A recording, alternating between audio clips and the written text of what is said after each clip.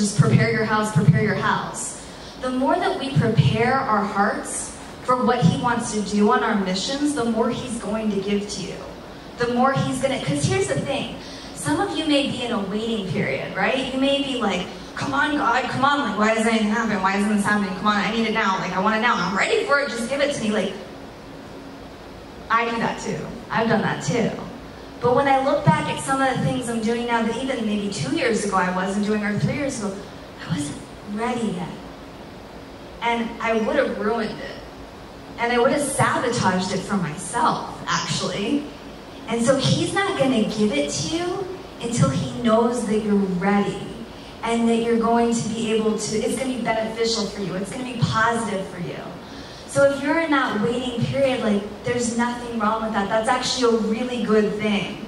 And you just want to stay on that path and just keep, you know, keep just growing. The thing is, maybe you are ready. And maybe he's preparing someone else or other people that need to be ready to, like, bring you. So he's not punishing you. He's preparing you.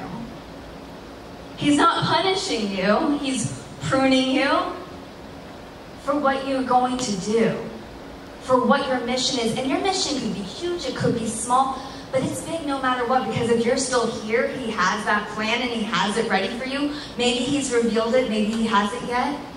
And that's okay, because he will.